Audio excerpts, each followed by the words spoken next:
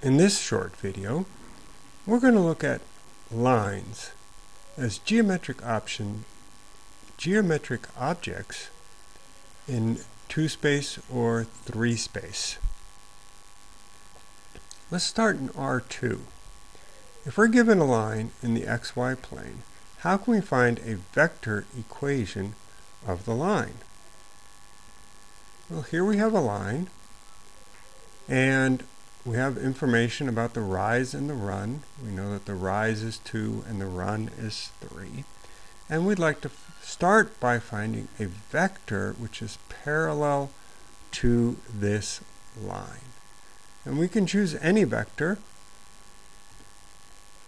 So I'm going to make use of this information about the rise and the run and choose the vector v equals 3, 2. This vector, which is parallel to the line, is called a direction vector of the line.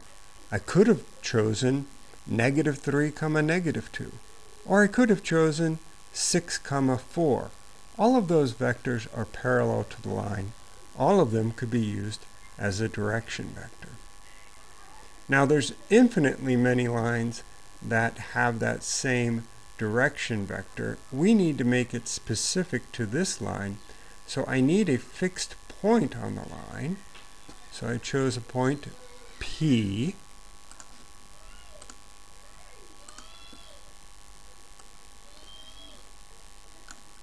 and the coordinates of point P are -5, -2, and so the vector OP is going to be called an initial vector.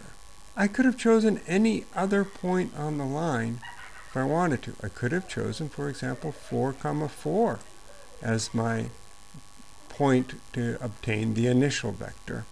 But I chose the given point P. And so the idea is, if you choose any other point on the line, it has a corresponding initial vector. So I chose a point Q, and so the idea is you can get to the point Q by first going to your initial point P and then following the line. Well, following the line means taking a multiple of the direction vector. And so in this case, my point Q, the position vector for point Q, is the same as going to point P and then going twice the vector V. So again, I want to know the position vector going from the origin to point Q. I could go there directly, or I could first go to P and then go twice the length of V in the direction of V. So for a general line, the direction vector, we're just going to use arbitrary scalars A and B for the components. And the initial vector is just going to have x0 and y0 as its components. And if I want to get some generic point Q with coordinates x, y, its position vector would have components x, y. And so the position vector of any point on the line can be written as a linear combination of the initial vector and the direction vector. Now, the initial vector always has a coefficient of 1.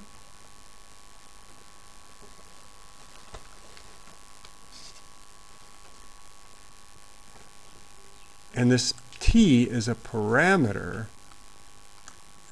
which gets multiplied by the direction vector. So the more generic way, or most general way of writing this is vector r equals r0 plus scalar t times direction vector v. So that's what we just derived here, is this equation here. What's nice about that equation is that if you set the corresponding components equal to each other, you get a pair of parametric equations in terms of your initial values for x and y and the components of the direction vector.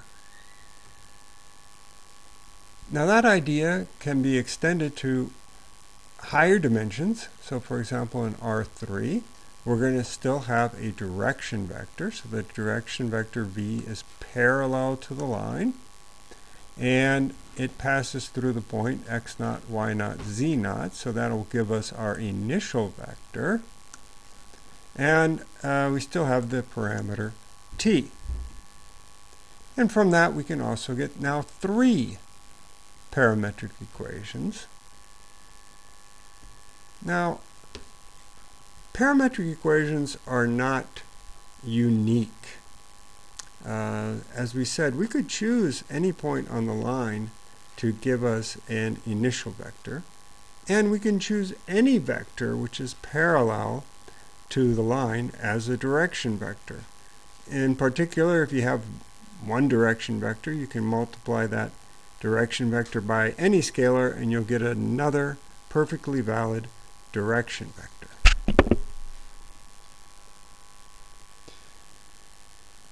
We can get an expression or equations for the line which are free of parameters, provided that a, b, and c from the components of the direction vector are all non-zero. In that case, we can solve for t and get the following symmetric equations. Let's look at a couple of examples. So here in 3 space, I have 2 points, and I'd like to find the equation of the line passing through it.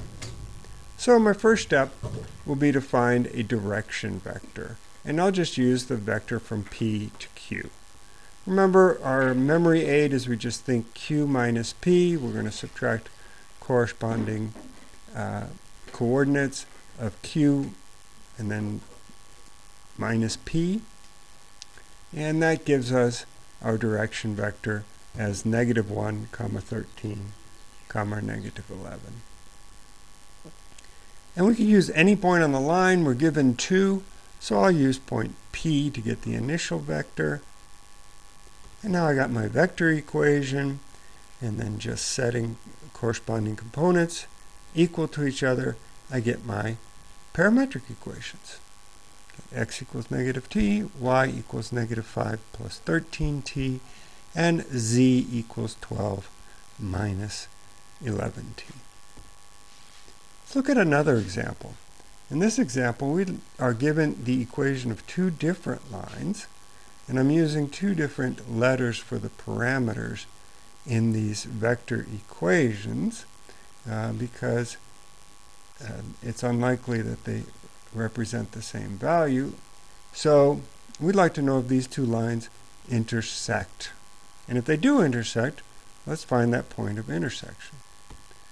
Well, if these 2 lines intersect, there must be values for s and t. They could be different numbers such that the position vector for L2 is the same as the position vector for L1. Now, if that's true, I can write down a system of equations by looking at, again, just corresponding components. The first component tells me -5 plus s would equal 1 minus 2t. Second component says -4 plus 0 equals -8 plus t. And then the third component says 20 would equal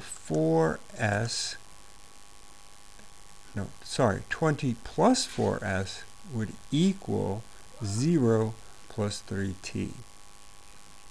So I can clean those equations up a little bit. I like to write the variables on the left-hand side and the constants on the right-hand side. And in this case, the second equation gives me a value for t. T would have to equal 4. I'm going to go ahead and substitute that value into the first equation, and I'll find that s equals -2. Now I can't stop here. these values for s and t have to work for all three equations. So let me make sure they work in the third equation. And I would take negative 4 times negative 2 plus 3 times 4. That gives me 8 plus 12. And sure enough, that equals 20. So good. I know that when t equals 4 and s equals negative 2, the position vector for line 2 is the same as the position vector for line 1. And so what is that position vector? In both cases, it has components negative 7, negative 4, 12, meaning that the point of intersection is negative 7, negative 4, 12.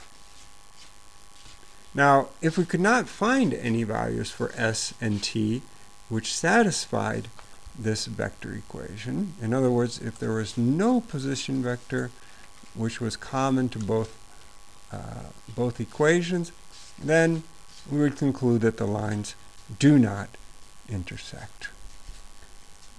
So I hope you found this video useful, and we'll talk about two-dimensional objects called planes in our next video.